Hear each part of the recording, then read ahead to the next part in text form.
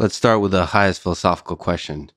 Do you think human beings are fundamentally good, or are all of us capable of both good and evil, and it's the environment that molds how the trajectory that we take through life? How do we define evil? Evil seems to be a situational eye of the beholder kind of question. So if we define evil, maybe I can get a better idea of, and that could be a whole show, couldn't it? Defining evil. But when we say evil, what do we mean? That's a slippery one, but I think there's some way in which your existence, your presence in the world leads to pain and suffering and destruction for many others in the rest of the world. So you steal the resources and you use them to create more suffering than there was before in the world. So I suppose it's somehow deeply connected to this other slippery word, which is suffering. Is you create suffering in the world. You bring suffering to the world. But here's the problem, I think, with it, because Yes. I fully see where you're going with that, and I understand it.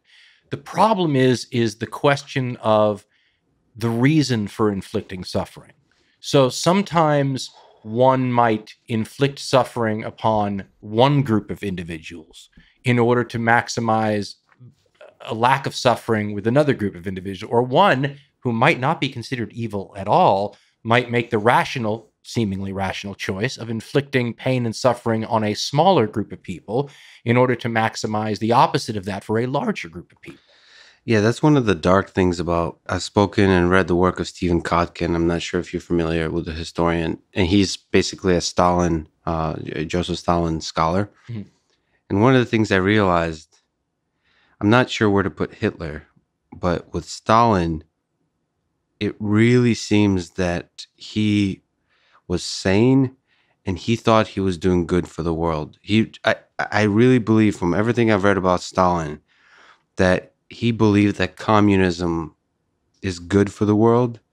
And if you have to kill a few people along the way, if it's like you said, the small groups, if you have to sort of remove the people that stand in the way of this utopian system of communism, then that's actually good for the world. And it didn't seem to me that he could even consider the possibility that he was evil. He really thought he was doing good for the world. And that stuck with me because he's one of the most, it's to our definition of evil, he seems to have brought more evil onto this world than almost any human in history. And I don't know what to do with that. Well, I'm fascinated with the concept, so fascinated by it that the very first hardcore history show we ever did, which was a full 15 or 16 minutes, was called Alexander versus Hitler. And the entire question about it was the motivations, right? So if you go to a court of law because you killed somebody, one of the things they're going to consider is, why did you kill them, right? And if you killed somebody, for example, in self-defense, you're going to be treated differently than if you killed somebody maliciously to take their wallet, right? Yeah. And in the show, we wondered, because, I don't really make pronouncements, but we wondered about if you believe Hitler's writings, for example, Mein Kampf, which, is written by a guy who's a political figure who wants to get off. So, I mean, it's about as believable as any other political tract would be.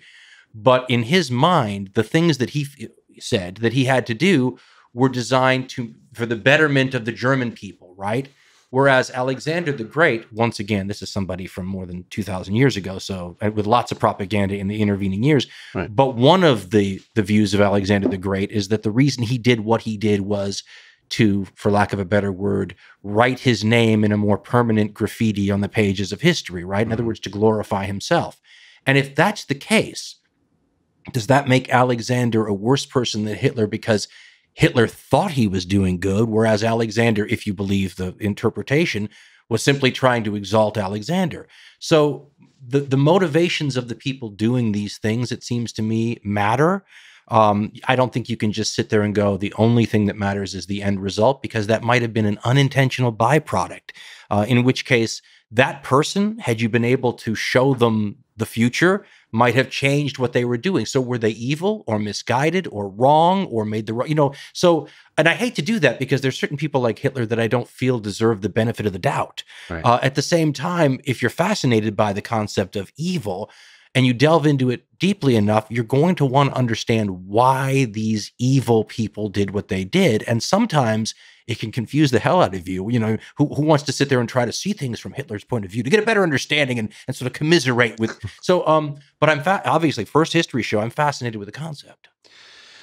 So do you think it's possible, if we put ourselves in the mindset of some of the people that have created so much suffering in the world, that all of them had their motivations had good intentions underlying them? No. I don't. I mean, it's simply because there's so many. I mean, the law of averages would suggest that that's not true. I guess it is pure evil possible, meaning you again, it's slippery, but the suffering is the goal. Suffering, intentional suffering. Yeah. Yes, I think that, and I think that there's historical figures that one could point to, but that gets to the deeper question of: are these people sane? Do they have something wrong with them? Are they twisted from something in their youth? These are the kinds of things where you start to delve into the psychological makeup of these people. In other words, is anybody born evil? And I actually believe that some people are. I think the DNA can get scrambled up in ways. I think the question of evil is important too, because I think it's an eye of the beholder thing. I mean, if Hitler, for example, had been successful, and we were today on the 6th or 7th leader of the Third Reich, since I think his entire history would be viewed through a different lens, because that's the way we do things, right? Genghis Khan looks different to the Mongolians than he does to the residents of Baghdad, right? And I think so an eye of the beholder question, I think, comes into all these sorts of things. As you said, it's a very slippery question.